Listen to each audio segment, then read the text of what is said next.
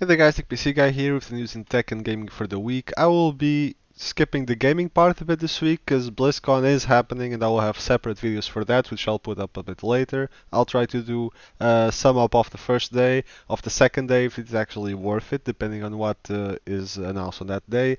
And then later on a piece with my opinion on the things, and I'll try to keep the first two videos strictly facts and the last one for the opinions that I have on the announcements. I'd also like to apologize in advance for any breathing or sniffing noises that you might hear. I have kind of a stuffy nose because of the weather, so I'll try to edit it out if it's really bad, but some of them might slip through. Anyhow, there has been a couple of hardware releases worth mentioning this week, particularly the 1660 Super from Nvidia, the graphics card I mean, and the 9900KS from Intel as far as processors goes. While they are worth mentioning, they are not exactly super exciting. The 1660 Super will add another card to an already pretty stacked product lineup at the mid to entry range budget. It's retailing for about 270-ish from what I can see, at least here in the Netherlands. And it is biting on the heels of the 6060 Ti. It is quite a lot better than the 6060 plain edition, let's call it. So it is an improvement in terms of price for performance, considering the Ti is selling for a higher value, and this one does pretty much almost the same, but at a lower price. So in that case, it is worth it. Still falls short of AMD's RX 5700, although that one is also more expensive. However, this is more of an attack on the entry level under the 5700, where AMD will soon enough, as far as I know, be launching the 5500 and possibly an XT version later on. So this is probably the Nvidia's target, and they're trying to anticipate that. And as far as comparison goes, we'll have to wait until the 5500 is out to actually make our judgment in terms of performance and price. In the process side of things, the 9900KS is pretty much what we already expected. It is nearly the same as the 9900K. It is faster considering it has a higher boost clock up to 5 GHz all cores. However, while it is better, it is also quite a lot more expensive. And to be honest, most 9900Ks, the vast majority, will be able to boost to 5 GHz all clocks. There have also been a few issues in that, for example, Steve from Gamers Nexus has uncovered that the 9900KS will not always reach the advertised 5 GHz all core boost, and it depends a bit on the motherboard implementation of power phases and how they treat the boost time on the board, if they leave it on indefinitely or if they will limit it to a certain amount of time and then drop back down to 4.7 GHz all core. While it stands to reason that it can reach the 5 GHz all core, so the CPU is capable of it, and you could put the blame on the motherboard, it also means that there's a bit of a conflict between the advertising and the reality, because it is advertised as a 127 TDP part in terms of power consumption, and if it is boosting to 5 GHz all core, it is far beyond that TDP. So you have to kind of pick and choose. Do you say that they do respect the TDP but do not hit the advertised clock, or do you say that the clock reaches what is advertised but however the TDP is advertised falsely? So it's a bit of a pick and choose on that aspect. In any case, the TDP has been a point of contention for a long time now, as in it does not accurately reflect the reality of using the product. So it's kind of a difficult point to pick at very specifically. However, it remains the case, and you will need a pretty good cooler for the CPU if you wanted to reach those advertised boost frequencies. As far as value for money goes, considering how expensive it is selling, our recommendation remains the same. If you want it purely for gaming and purely for a bit more single core oriented performance, then definitely the 9900KS is what you should go for. I would still recommend a 9900K unless you want the very best of the best, because the 9900K is a bit cheaper and it will reach the 5 GHz all core. If you are on a bit more of a budget, the 9700K is also perfect for pure gaming. However, if you do literally anything else on your PC, go for the 3900X. That's basically my recommendation considering the increased core and thread count, and it does not perform that far behind in terms of single core performance anyway. A few articles have popped up on AMD's big Navi, as it is called, GPU, which is basically the Navi based GPU that will supposedly compete with the 2080 Ti. There have been a few news passing out that it has passed RRA certification, which is one of the last steps in getting it out into the market, and means that the design is finalized. There will be no further changes as far as actual design goes, and it is basically ready for production and selling. As the article in WCCF Tech explains, the code name used for the article kind of tells us what it is. The D18 in the article assumes it is a Navi family, considering the past naming scheme. That is how it works. D18 stands for Navi architecture, and the 802 is kind of somewhat related to the performance and how powerful the GPU is.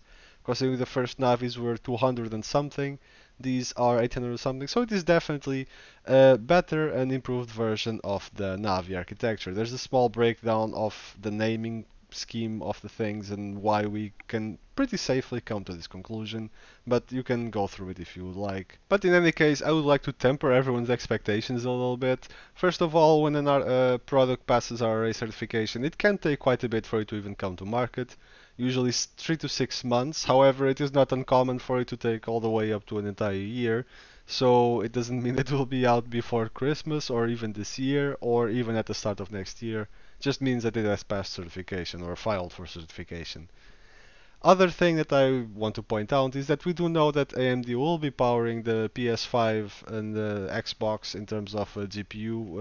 So it could possibly be that this is not even a graphics card as we are expecting for the desktop to possibly contend with the 2080 Ti or high level or even surpass it. So bucket of salt on this for now. Funnily enough, the day after, literally the day after that this information was made available to the public, which is when you file for a certification like this, it is publicly visible, so it's not crazy that people got their hands on it. But the day afterwards, there are immediately leaks for Nvidia's next generation cards. And I'm calling them leaks, but the timing is just so convenient. It's very easy to assume that Nvidia just threw the information out there, and this guy does a leak so that they can, if they do not deliver on what they are leaking, they can always claim that no, that's not an official information, that's a leak.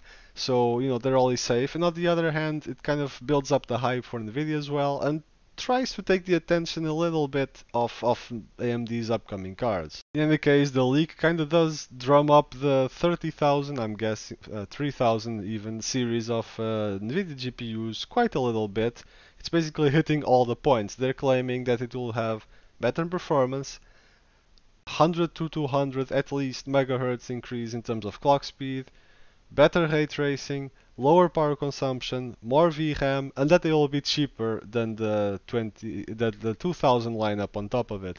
So it basically is hitting all the points. It does sound a little bit too good to be true, but we'll have to wait and see. And oh yeah, they also claim an improvement in rasterization, so it will also be better at traditional games. The one downside that this leak claims the cards have is that they run at very low voltage, like sub 1 volt in terms of voltage. So this could potentially hamper overclocking a little bit, and we might not be able to overclock them a lot. But like I said, this is a very early leak. There's no specific numbers. The timing is extremely fishy. So we'll have to see if any of this is really true. And as far as the voltage thing goes, it might be something that can be kind of worked around by a bit of extreme measures like flashing or BIOS or something like that. In any case, if it does turn out to be true, obviously it's welcome news, especially the part where they will be cheaper than their current generation counterparts. However, it does say that it will be slightly cheaper, so even if this is all true, it could well be $50 cheaper or something, and they're technically not lying. But then you'll have instead of a $1,200 GPU, you'll have a $1,150 GPU, which, yeah, does it really make a huge difference? Is it really worth bragging about? Not really. But we'll have to see how it is at that time with Nvidia's competition and Intel's entry to the market, what they will release, or how it will impact the market, and so on. Speaking of AMD and speaking of money, AMD has been reporting increased revenue. This time around, it's quite significantly higher. It's reporting that they have had the highest quarterly revenue since 2005, Probably because of the success of their 70 nanometer lineup, specifically Ryzen and Epic. Radeon lineup for GPUs has had some success, but not nearly as crazy as those CPU side of things. Keep in mind that their revenue is still dwarfed completely by Intel, but it is quite a gain. If you look at the details that the article lays out, they have posted 1.8 billion revenue for the third quarter, which is 9% higher than last year and 18% higher than the last quarter. It is most likely due, like I said, to the 7 nanometer process that they have been using. The Ryzen sales have been growing quite a lot. Specifically, the client division 36% year over year. However, you have to remember that they have been having shortage in terms of supply, so they could be growing even more if they actually had enough CPUs to sell. The CPUs are selling for more, and they actually have high-end products this time that command a higher price, which also helps. And as far as server goes, they have had a 50% quarterly increase in Epic sales. 50%, that's quite a lot. You have to remember that deals for data centers and servers, they are laid out a few years in advance. Whatever deals they have struck right now, you will still be seeing the income coming in future quarters or even future years. But it is already a 50% quarterly increase right now. Something that has dragged down the numbers a bit is the fact that the next generation of consoles is right around the corner, so the past generation of console sales are falling down significantly, which does impact AMD because they do provide hardware for those consoles. And as you can see here in the article, that segment has been down 27% year over year and 11% in the last quarter. The article finishes by saying they are projecting even higher revenues next quarter with 2.1 billion, which should be 48% year on year and 17% more than this quarter, and it would be quite historical because it would be the highest revenue quarterly, that is, in the company's entire history. Now, this article, if I am, reporting it like this, sounds like an enormous AMD ego stroke, but that's not really the case. The case is, I'm not an AMD fanboy. I don't even own AMD products, to be quite honest, but I am very happy to see that AMD is doing very well, because that can only mean, I've said it multiple times in the past, having strong competition can only mean good things for us. And in this case, there's AMD is bringing competition in two fronts, the GPU and the CPU. And without AMD, both of these fronts have no one to compete with the current monopoly owners, let's call it, Intel and Nvidia. So if AMD is not doing well, not only you'll see worse pricing and performance in GPUs because Intel is not forced to compete, they can just milk us with tiny little increases every generation. But you will also not see any improvement, any noticeable improvement in the GPU side of things, because Nvidia will also not care enough to actually have some innovation. Seeing AMD do good financially means that they'll have more people for research and development, they can push their products further, increase their market share, put the pressure on those other two companies, and it is us, the consumers, that will benefit from it in the end, both in pricing and in terms of the actual capabilities of the hardware. On Intel side of things, a few more products are scheduled to hit the market in 2020 that we know of now, most specifically in their Ice Lake Xeon lineup, specifically products with 36 cores, 76 threads. This would be on 10 nanometer, and 14 nanometer, 48 cores, 96 threads, Copper Lake Xeon. So these are a bit more, higher end products than we home users would use. We actually wouldn't even want to use them because they would run at lower frequencies, and for what most of us run them, that is, they would be worse even with that crazy amount, of course. In any case, these are going to be competing with Epic naturally, and well, remains to be seen how the performance will be doing. This is just literally a roadmap telling us when they will be coming. There's no further details other than what I just read. Oh yeah, and the fact that they'll have more PCIe lanes. So if you actually want to compare them side by side, you're gonna have to wait until they're out. In any case, AMD will probably have Zen 3 out or almost out by that time, so those will be the real competition, not today's Zen 2 CPUs. So all up in the air how much the CPU market will evolve in the next year, but it is looking quite promising. Last but definitely not the least, Steam has launched finally its library update to help us kind of navigate through the thousands of games that they have a little bit easier. Features advanced filtering that we can, well, search for games that we actually are interested in, and it is just a bit visually more appealing. Well, this has been it for the news in terms of tech for this week. Like I said, for gaming, I'm gonna focus on BlizzCon on other separate videos.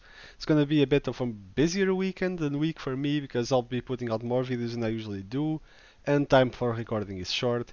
But like I said, the first video will cover the first day's announcements, the second video, the second day, if they are worth covering in a separate video, and they'll be very fact-oriented videos, not much of an opinion piece. And then I'll try to do sometime throughout the week an opinion video on what I think about the announcements of the features and all of those things in the separate video to keep it information, and then what I think of it separate for people that just want to know the facts and what actually was released. In any case, if you enjoy our content and would like to help the channel, drop a like and share this video, leave us a comment saying what you think, and consider subscribing if you would like to help the channel grow in the future. This has been Ethic PC Guy. Again, apologies for a bit of runny nose and a bit of possible breathing and sniffing. And I'll hopefully see you guys in the next video. Have fun!